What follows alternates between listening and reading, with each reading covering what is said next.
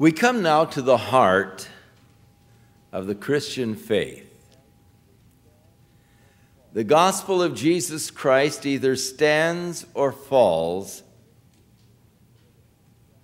upon the resurrection of Jesus from the dead. If Jesus did not rise from the dead, we have no gospel. Our faith is vain. Our preaching is vain.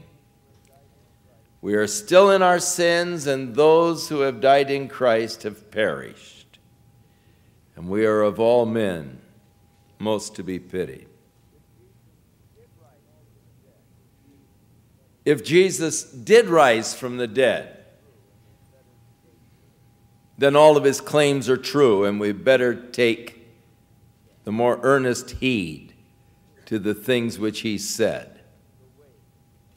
He is the way, the truth, and the life.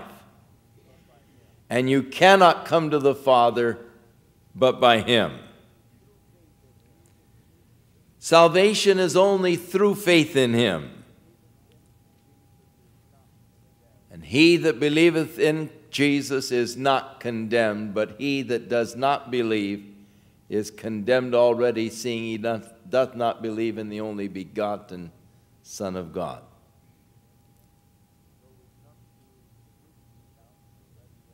And so we come to Luke's account of the resurrection of Jesus from the dead. Now upon the first day of the week, very early in the morning, they came to the sepulchre, bringing the spices that they had prepared, and certain others with them. Just how many women came to the tomb that morning, the Bible doesn't say. Whether or not there was one group of women or two group of women or more, the Bible doesn't say.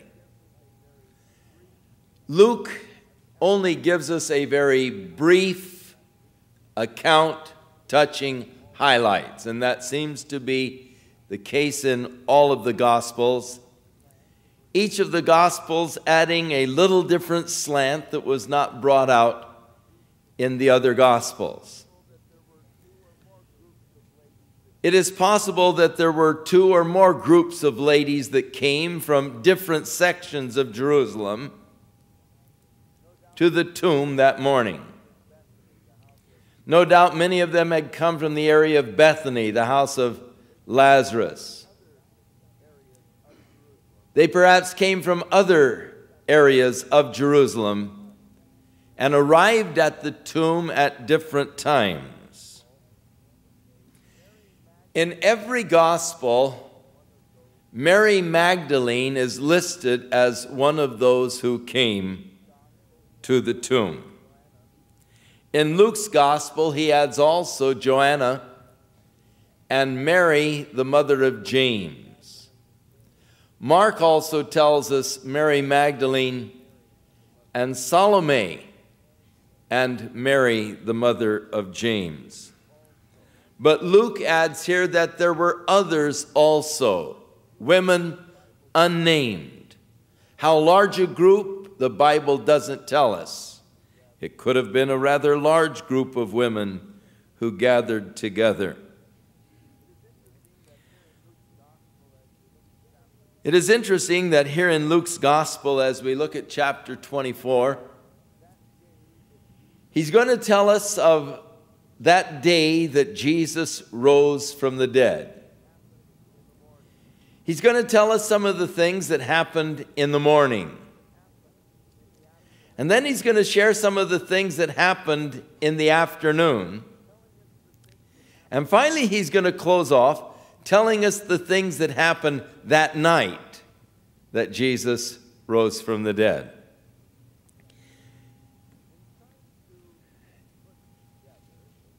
In trying to put together a composite of the four Gospels,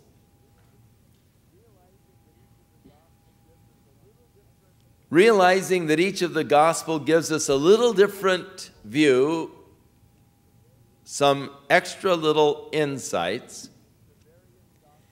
There are those in reading the various gospel accounts of the resurrection, reading them in just a cursory, surface way, would imagine that there perhaps are discrepancies in the accounts. Let me give to you a possible sequence of events on that resurrection morning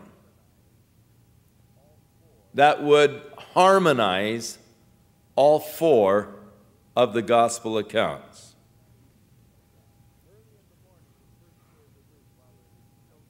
Early in the morning, the first day of the week, while it is still dark, two groups of ladies, at least, start towards the tomb from different sections of Jerusalem.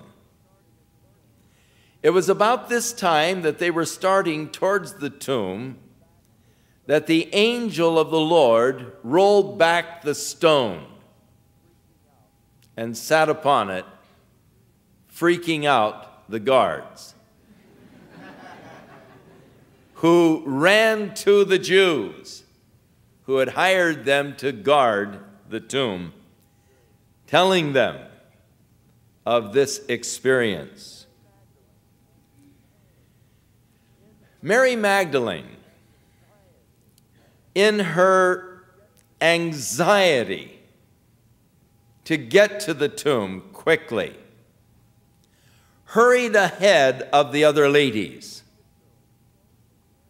and arrived at the tomb and just saw that the stone was rolled back. Looking in, seeing the body of Jesus not there, rushed off immediately to report it to Peter and John.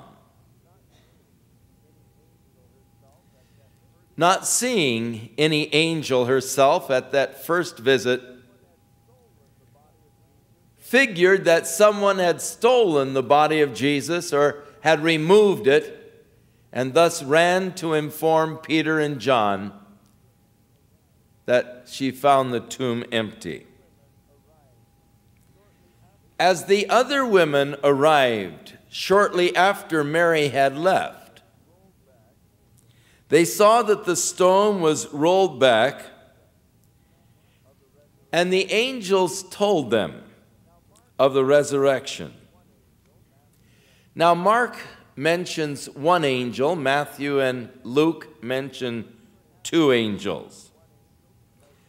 Mark perhaps mentioned only one angel because one of them spoke. The other was just standing there. In reality, there could have been a host of angels, and I believe there probably was, hanging around the tomb. And at times they could see one, and at times they could see another, and times more. We know that when Jesus was born, there was a lot of angelic activity. An angel of the Lord came to the shepherds who were watching their flocks in the field at night. And the angel of the Lord declared unto them, I bring you good tidings of great joy, which shall be to all people. For unto you is born this day in the city of David a Savior, which is Christ the Lord. This will be the sign. You'll find the baby wrapped in swaddling clothes and lying in a manger. And suddenly there was with this angel a multitude of heavenly hosts, as they were praising God and saying, Glory to God in the highest, and on earth peace, goodwill toward men. So the shepherds first saw one angel, then they saw a multitude of angels. Peter tells us that the angels were extremely curious about God's whole redemptive plan, which things the angels desired to look into. When Peter drew his sword to defend Jesus in the garden, Jesus said, Put your sword away, Peter. Don't you realize that at this moment I could call a legion of angels to deliver me? And so the angels, and of course we remember as he was praying there in the garden, his disciples were sleeping, and the angels came and ministered to him. And so I have no difficulty that Mark mentions only one angel, and Luke and Matthew mention two. As I say, it could be that Mark only makes mention of the one that was speaking unto them. And it is quite possible that as Mark was trying to get the details of this whole experience, he said to them, "Now, where was the angel standing?" referring to the angel that was talking to them. And they said, "They're on the right side of the room." And so Mark tells us that the angel was standing there on the right side. But the fact that he only mentions one does not preclude the fact that there were more angels about the tomb at that time. Now, these ladies, having met the angels and told by the angels that Jesus was risen, as he had said, went to tell the rest of the disciples this good news. And as they leave the tomb, John comes running up and sees the stone rolled away and stands there for a moment as Peter catches up with him, and Peter goes right into the tomb, John following him, and they see the linen clothes that were wrapped around Jesus lying there, and the napkin that was on his head over in a separate place, folded neatly there by itself. And they leave the tomb, Peter wondering what it's all about, and John believing that Jesus is risen from the dead. At this point, Mary Magdalene arrives back at the tomb. When she told Peter and John the tomb was empty, they went running off. She couldn't keep up with them. They arrived, looked over the scene, left, and now Mary Magdalene comes.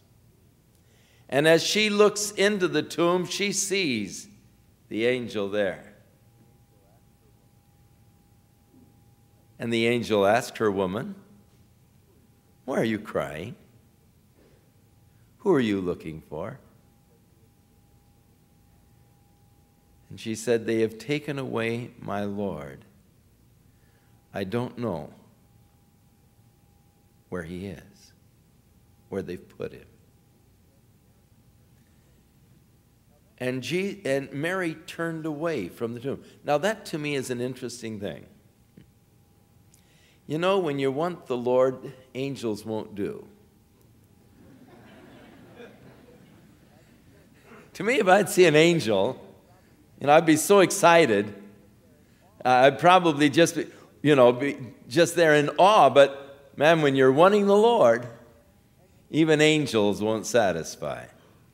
And she turned away from the angel, and Jesus was standing there. But she did not recognize him. Remember, it is still rather dark. She sees the form standing there. And her eyes are no doubt blurred with the tears. And so she sees the blurry form of a man. And because the place where the tomb was hewn out of the cliff was a garden, she supposed that this man standing there was the gardener. And she also supposed that he was the one, perhaps, who had removed the body of Jesus. And so Mary said to him, "Sir, if you will just tell me where you've put him, I'll carry him away." I love the strength of love. I imagine that Jesus was a fairly good-sized man. And I don't suppose that Mary was that strong. But her love was very strong. And if you'll just tell me where you've put that body, I'll carry him away.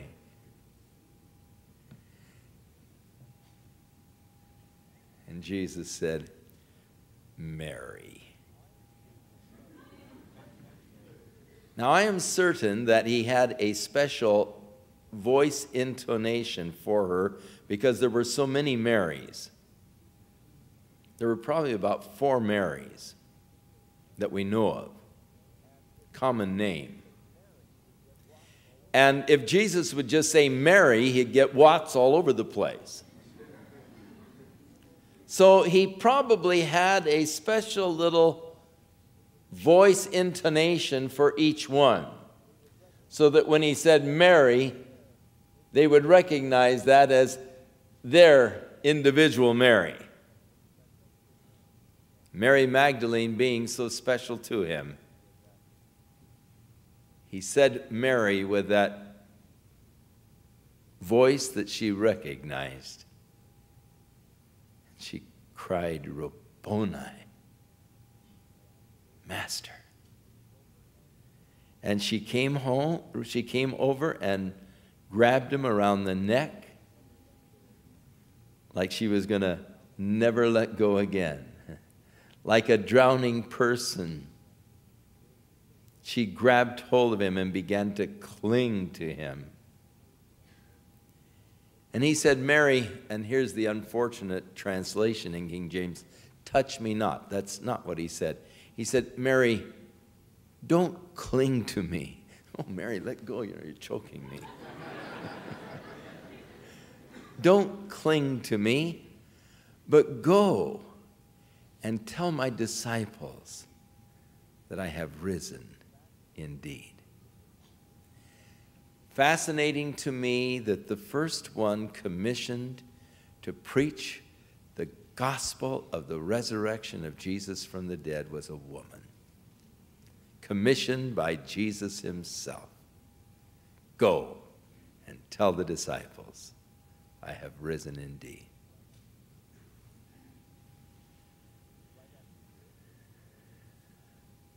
Right after this, as Mary goes to bring the good news, Jesus appeared to the other women as they were on their way from the tomb with the message of the angels. And when they saw him, they held onto his feet and they worshiped him. And thus you put together the composite, the events of that morning from the 4 Gospels, tying each account into the story with the possible sequence of events of the resurrection morning. Coming back to Luke's account, on the first day of the week, very early in the morning, they, that is, the women, came to the sepulchre, bringing the spices which they had prepared.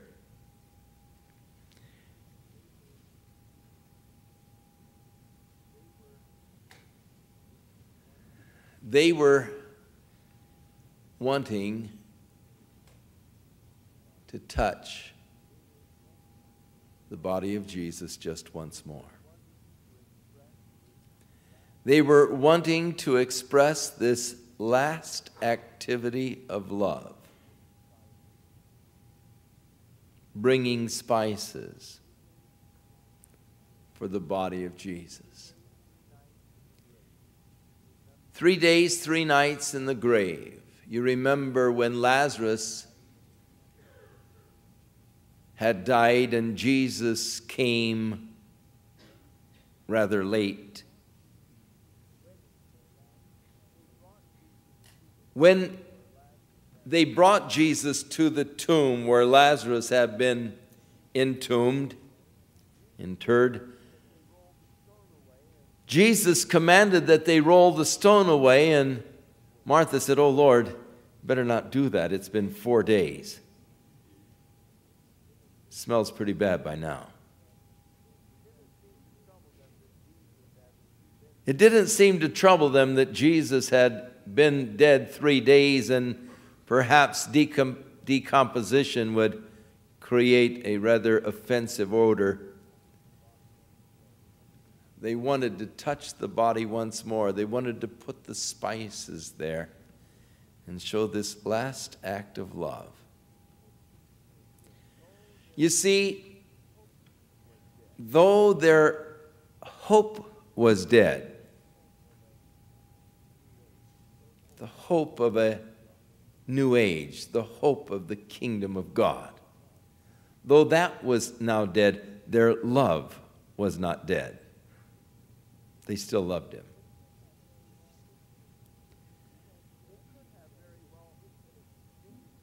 They could have very well, thinking he was dead and it was all over, they could have thought, what a deceiver. How he deceived us.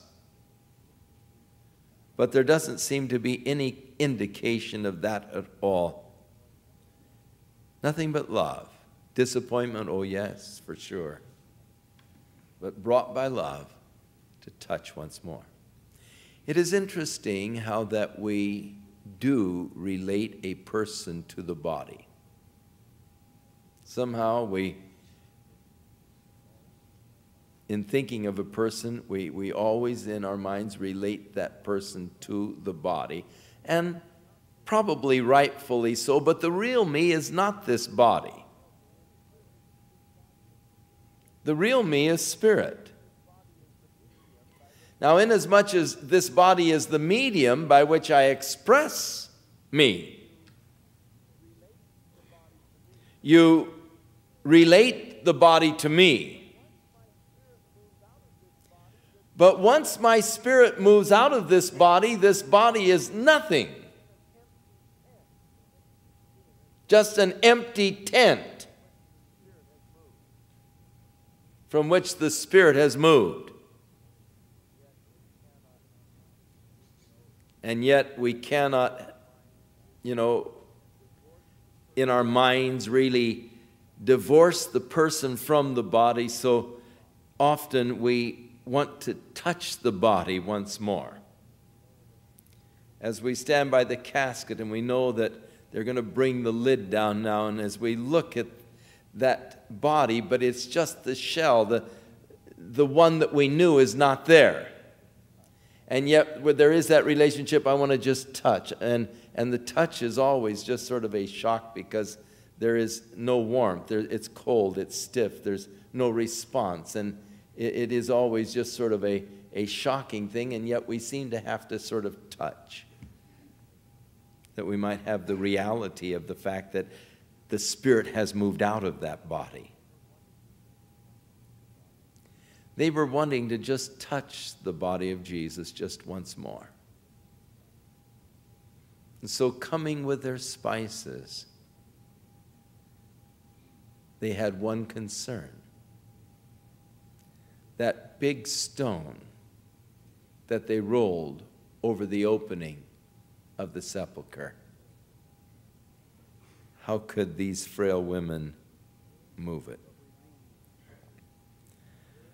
But we read, verse 2, and they found the stone rolled away from the sepulcher. I do not think for a moment that the stone was rolled away to let Jesus out.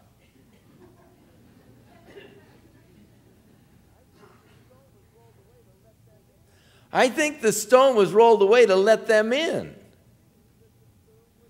so that they could see that the tomb was empty.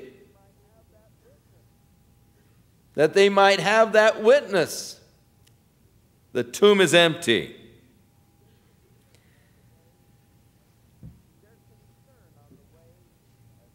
Their concern on the way as to who would roll the stone away, they're worried about that and concerned. But by the time they arrive at the tomb, the question of who is going to roll the stone away is answered. The stone is already rolled away.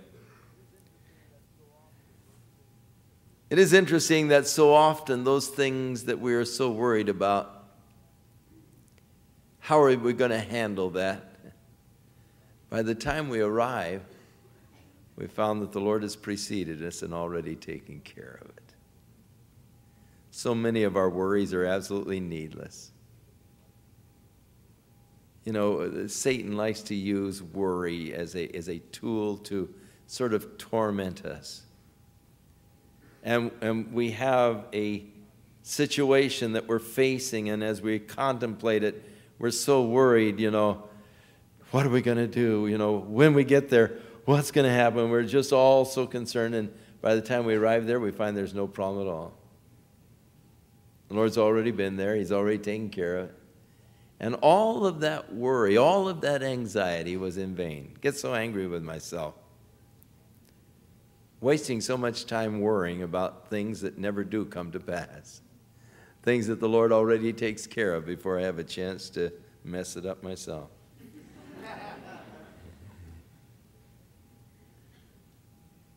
And they entered in and found not the body of Jesus. They were wanting to touch it. They were wanting to put these spices on it, one last touch. But they didn't find the body there. But all they saw were the grave clothes. The body of Jesus was gone. It is at this point that the two angels appeared to them in the form of men, however, wearing shining garments. Their first reaction was one of fear. They were afraid, verse 5.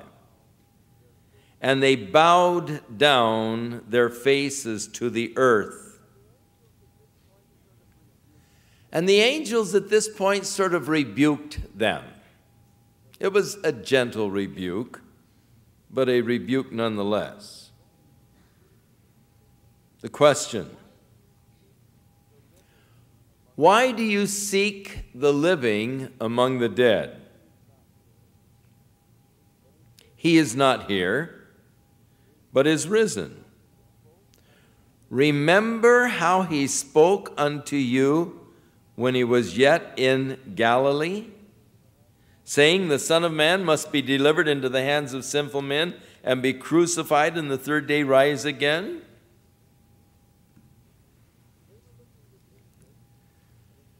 They were looking for Jesus in the place where dead bodies were kept, thus rebuked. Why are you seeking the living here among the dead? He's not here. You're looking in the wrong place if you're wanting to find Jesus. He's not among the dead, he's among the living. And he told you about this when you were still in the area of the Galilee. He told you that he would be delivered into the hands of sinful men who would crucify him and slay him, but on the third day he would rise again. And this is the third day. And suddenly it all clicked.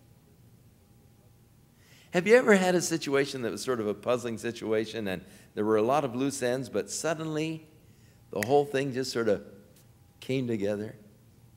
And there was that instant light turn on, and you say, oh, yeah. Used to be that way for me in geometry. It would seem such a mysterious thing until suddenly the concept would click in my brain, and then it was just as simple as could be. I said, whoa, yeah. You know, and it would just come together, and you had then the full grasp, the full understanding. There was no longer a mystery. You know, it just was so logical now. As the angels make mention of this, suddenly the whole thing clicked. They remembered the words of Jesus, but they put the whole thing together. Now, I believe that though they had heard Jesus talk about his resurrection, Their orthodoxy kept them from understanding what he was saying. For they did believe in the resurrection at the last day. You remember when Jesus said to Martha, "Martha, your brother will live again," when she was rebuking Jesus for being so late. "Lord, where were you? Lord, what took you so long to get here? Lord, if you'd have just been here, my brother wouldn't have died." And Jesus said, "But your brother's going to live again." "Oh, yes, Lord, I know, in the last day, the great resurrection." And in thinking of the resurrection, in their minds, in their orthodox view of the resurrection, they thought of the resurrection only in terms of the last day. In the book of Job, chapter 19, where Job cried, "I know that my Redeemer liveth, and in the latter days," or in the last days, "shall stand upon the earth, and though the worms eat my body, in my flesh I shall see God." But that resurrection of the last day that Job spoke about. Again, Daniel said that many of them that sleep in the dust shall awake, some to everlasting life, some to everlasting shame and contempt. The resurrection of the last day. So that was the orthodox belief of the Jews, that in the last days there would be this general resurrection, some unto eternal life, some unto eternal damnation and condemnation. And so when Jesus said, "They're going to crucify me, but I will rise again," their orthodox view of the resurrection caused them to believe, "Oh yes, he'll rise again in the last days, in that great resurrection." And they did not realize that he was speaking about an immediate resurrection on the third day. And thus, they were blind to what Jesus was saying, because their view of the resurrection was only of the last day's resurrection. But Jesus, in talking to Martha concerning her brother, when she said, "Yes, Lord, I know in the last days," Jesus said, "Martha, I am the resurrection and the life. And he that believeth in me, though he were dead, yet shall he live. And he who lives and believes in me shall never die." Martha, do you believe this? So Jesus is trying to say, no, I'm not talking about the resurrection of the last days. I'm talking about now. And he went to the tomb and raised Lazarus from the dead. But they just could not grasp what Jesus had been saying. And the angel is sort of rebuking them. Why are you looking for the living among the dead? Don't you remember while he was yet with you in the Galilee, how he told you that he was going to be delivered into the hands of sinful men? They were going to crucify him, but on the third day he'd rise again. And they remembered his words. Only now, with a clear understanding of what they meant. Now we read here that they returned from the sepulchre and told all of these things unto the 11 and to all the rest. There was a great number of disciples. And so these ladies told the story. We saw the angels there at the tomb. They told us that Jesus was risen just like he said. Reminded us of what he said there in the Galilee, how he was going to be crucified, but the third day would rise again.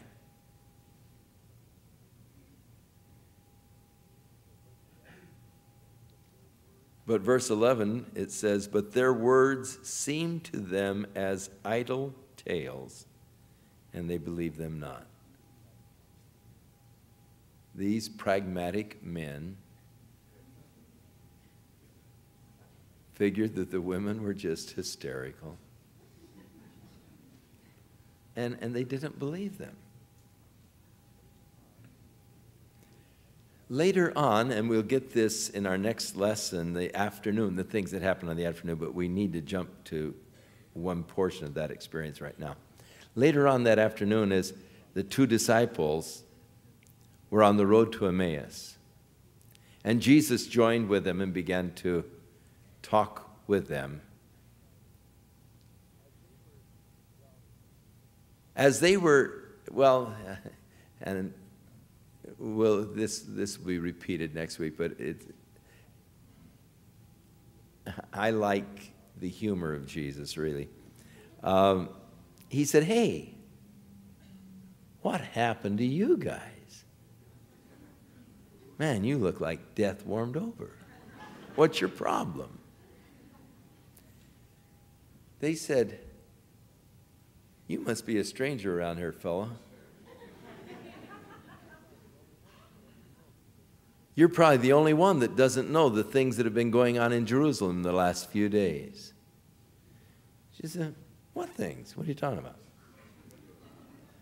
And they gave their testimony of Jesus, how that Jesus from Nazareth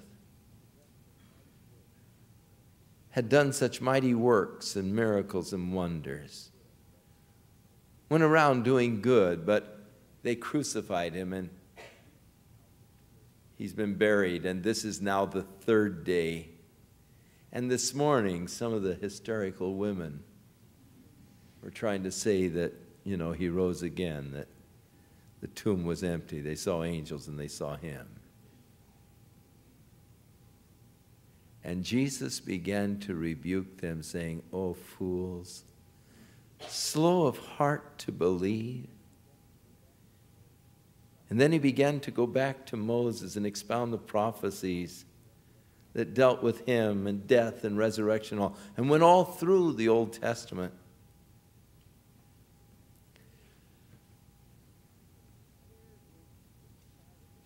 Here is the tragedy of unbelief. The ladies come with their story. We saw the angels. And then we saw Jesus himself. He appeared unto them. They held his feet. They worshiped him. And they come back and tell this bunch of gloomy men who are there just, what are we going to do now? Kicking rocks and, upset. And they say, "The Lord's risen. We saw him. We held his feet, Ah, come on. Don't give us that kind of stuff.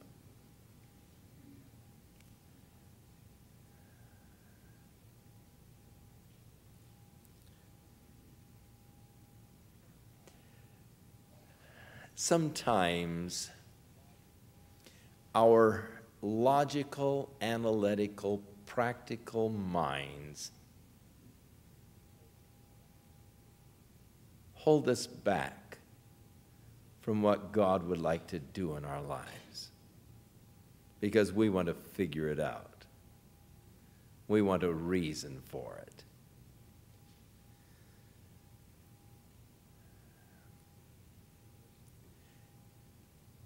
When we were in Tucson, we were poor.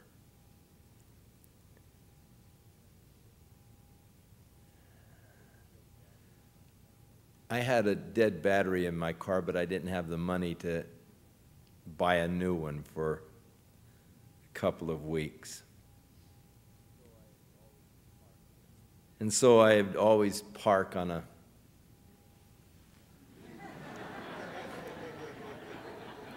tilt, so you could push and jump in and start it. Oh, for those blessed days of gear shifts, where you could pop the clutch. And we come out to this car, we come out sometimes to the car, and I'd go to start it, and then go,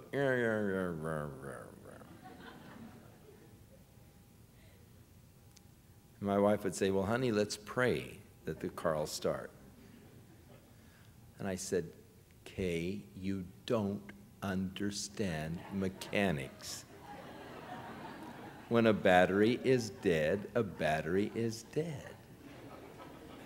And when a battery has a dead cell, when you've run out that thing on, it won't start. Don't be foolish. He said, well, I'm going to pray anyhow. I said, you can't pray that the car will start. And she'd bow her head and pray. She said, I'll try it again. And I would be so upset, I'll just show you, and the thing would start.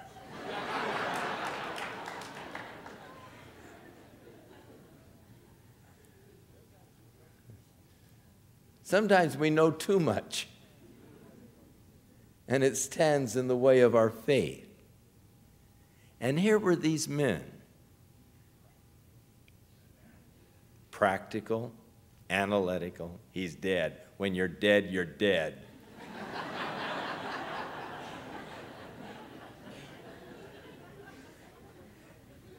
And when these women are coming with this glorious news that should have really just caused them all to get excited, they're still moping around, and these two guys on the road to Emmaus look like death themselves.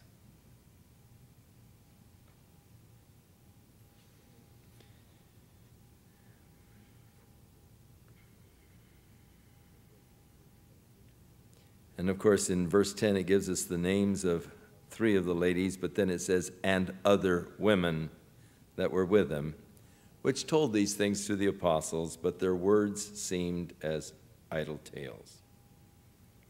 They believed them not. Then Peter arose, ran to the sepulchre, and of course John tells us that he was with him too. Stooping down, he beheld the linen clothes laid by themselves, and departed, wondering in himself at that which was come to pass. What's happened? He didn't really believe yet. He was just wondering, what does this mean? Has someone taken the body, or what does this mean? John, on the other hand, when he saw it, believed. The empty tomb was sufficient. John says, all right.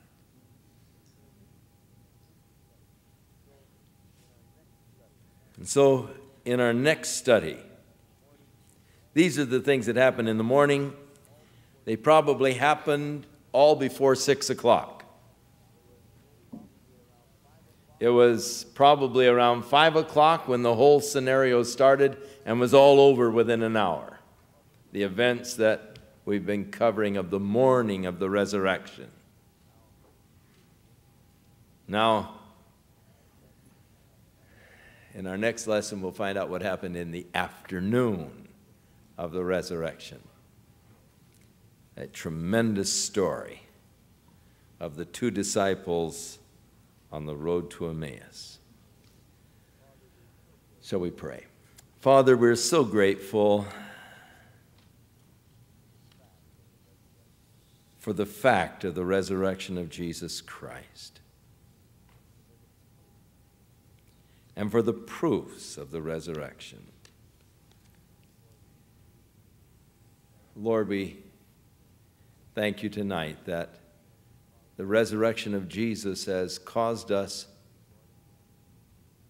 to be born again to a living hope because of his resurrection from the dead. The living hope of the inheritance that is incorruptible and undefiled and fades not away, that you have reserved in heaven for us who you are keeping by your power. Lord, help us that we would not be slow of heart to believe, but in examining the evidence, may we indeed believe that Jesus Christ is Lord and that God raised him from the dead, that we might be saved. In his name we pray. Amen. I'd like to just mention a few of the proofs of the resurrection from the dead that we find. First of all, inasmuch as some of them did not believe, their change of heart is proof.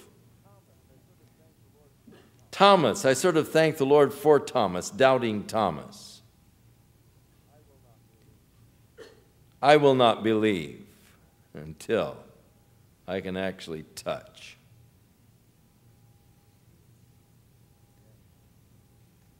And yet, when he was challenged face to face with Jesus, my Lord, my God. The change in the apostles can only be explained by the actual resurrection of Jesus from the dead. Look at what Peter was before, how he denied the Lord, weak, vacillating. But oh, what a dynamic man after the resurrection. The boldness that Peter then possessed.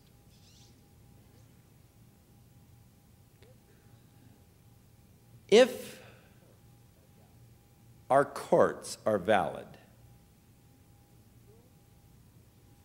truth is determined on the basis of eyewitnesses testifying in a corroborating type of testimony. And if 2 or 3 witnesses will testify, eyewitness, I was there, I saw that man that is sitting there in the court, I saw him pull the gun, I saw him, I heard him, that's the man, and 2 or 3 witnesses, we establish truth. We accept it as truth if you have 2 or 3 witnesses that will substantiate the same story concerning a person. As far as the court is concerned, it's valid evidence to the truth of the matter. If there is any validity to our system of jurisprudence, then you would have to accept that Jesus rose from the dead as a fact, because we have many witnesses, eyewitnesses, who testified to having seen and talked to the risen Lord. Over 500 eyewitnesses. That's kind of hard evidence to disallow. But one further clincher. These men not only witnessed of that fact, but they were willing to die for their witness.